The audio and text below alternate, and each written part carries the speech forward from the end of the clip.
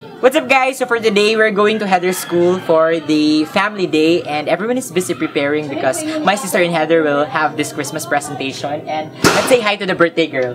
Heather! Hi! Send us to the girl and this Hi. one. Are you nervous? It's like... Are you ready? Ready. Yeah, break a leg. We're going to ready. win this. We're going for that heater. Alala, wala pa kuhay. Wala pa kuhay. Say hi! Hoy! Ay, makukitingan.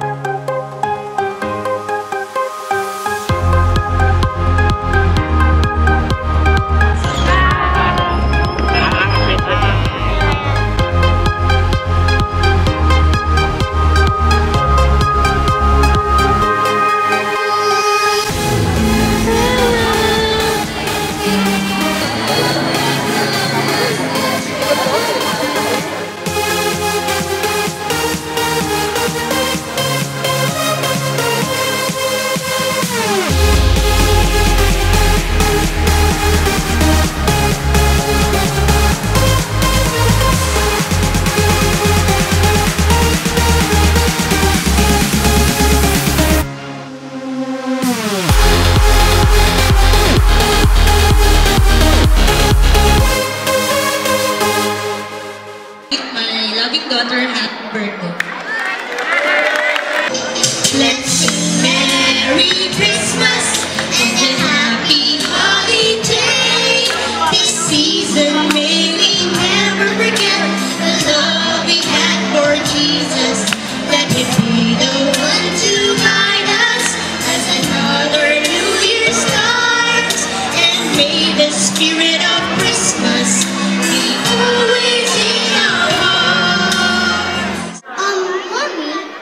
Great song, but can we sing more jolly, more fun, like singing and dancing, like this?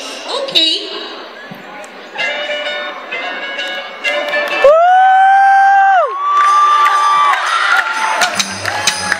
Jingle bell, jingle bell, jingle bell rock.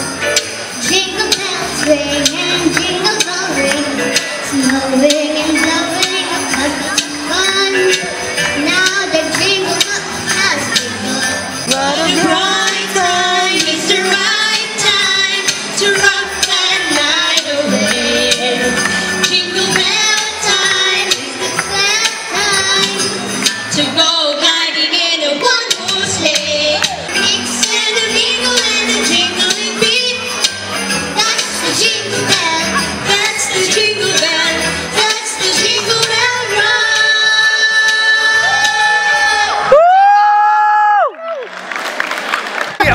Naglisod pa nga mga judges kung kinsa sa upat ka mga hugna sa atong contestants ang mamahimong Dance Gab! Dance, dance! Sayaw lang daw. Happy birthday, leader. Happy birthday. Happy birthday! Happy birthday, Heather!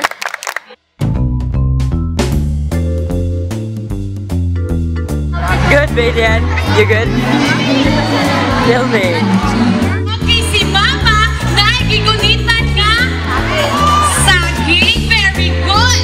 Then, ang Papa, kanon ang saging na gigunitan ni Mama.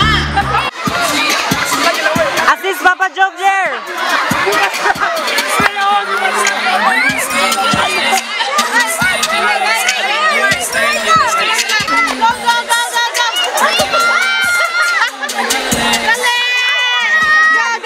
Kim, Kim!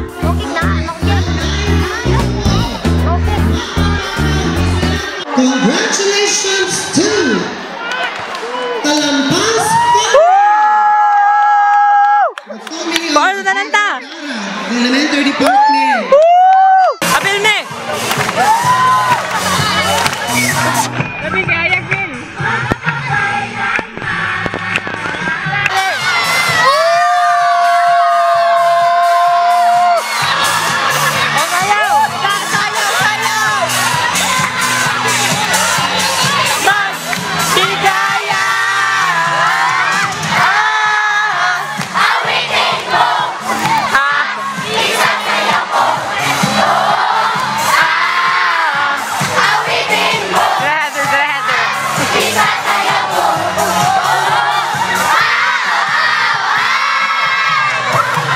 So the family day is over and we're going home. What's up guys? So we're finally home after an amazing family day, and there are a couple of reasons that had made this day more memorable. First is that we really thought that we will win the mini duet competition because we thought that we were the only participants, and then we ended up having a consolation prize, and of course we won this flat iron because there were like 4 participants and they only have the top 3, so we have the consolation prize. But it was a really amazing experience. Second, for the first time in Hingog City in my hometown, there are a group of kids who know me as Dr. Gugma. They called me, "Hey, are you Dr. Gugma?" And they wanted to have a picture with me, which is really incredible and overwhelming. Third is that of course it's Heather's birthday, and I really hadn't much time in the past to spend with my family because of my pursuit with content creation and creating videos and my travels, and it's just a really amazing experience that I get to spend quality time with my family. So of course, let's ask the birthday girl what her day was.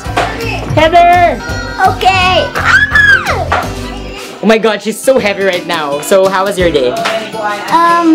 Happy. Are you happy? Yeah. This is memorable? Yeah. Yeah, I'm just going to kiss her right now because I'm going to end this vlog. And she still have friends outside that she needs to accompany. So like, yeah, you go now. Bye. Bye! And lastly, we won the most number of family members in that family day, which we had a prize. So yeah, that was like really awesome experience. Overall, everything was just so amazing and memorable that I could picture every moment in my mind right now. And I think that will be all for you guys. So once again, thank you for watching. This is Jomie Hospital saying, mahal ko kayo. God bless you!